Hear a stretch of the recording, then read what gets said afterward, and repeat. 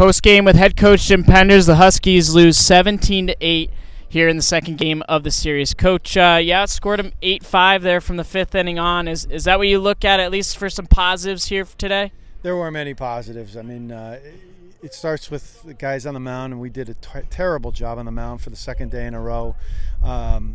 Leadoff walks again, hit batsmen, 15 freebies from the mound, including wild pitches and balks. Just not competing, not competing well at all. I think Coach Mack said all 8 guys that have come in over the last 2 days have either walked a guy or hit a guy within the first 3 batters they've seen. And we're not that bad. I know we're not that bad. We can't be that bad or it's going to be a really long season. I know we're better than that. We've shown that we're better than that. But, hey, they're slumping a little bit. The hitters have to pick up the slack. We had the same number of hits as they did, but we could have been a hell of a lot better, guys swinging at pitches we pretty much know they're coming. I mean, he wasn't making a secret. Their starter's really good, very effective. He did a heck of a job. We pretty much know we can sit on soft from that first guy, and we're swinging at it 57 feet, change-ups, and know it's coming. So Colby had another, not a good outing. I think we picked something up in the last batter. We've been talking to him about tipping pitches in the preseason and taking nothing away from New Orleans because we had some of their pitches and we couldn't do anything with them. They may have had a couple and they didn't miss them. But they are very balanced. They are out-competing us. They're out-toughing us. They're out-coaching us.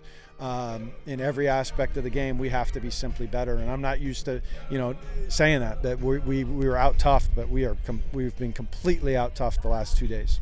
You've got Nick Krauth going tomorrow. He's been awesome for you. What do you want to see from him again tomorrow? Yeah, it can't all be on his shoulders, but I expect him to come. I know that he competes, and he's focused and he's locked in the huddle there. We just have to be better with our process. We got guys not running things out. I got to take guys out of games. I got to, not just one guy, a couple guys. We got guys, in ready positions that are terrible. When they put up a crooked number, we're not ready for the baseball to be hit to us. A lot of process-oriented stuff that has to be cleaned up quickly. Paul Gazzo said it in the mound, one of those pitching changes early. He's like, we got to compete better, guys, and he's absolutely right. We got to compete better, and that's from top to bottom. We win together, we lose together. I got to be better tomorrow. I haven't had these guys prepared, and we all have to. We've all got to get better tomorrow together and come out of here hopefully with our heads held high. But there's nothing to be proud of right now.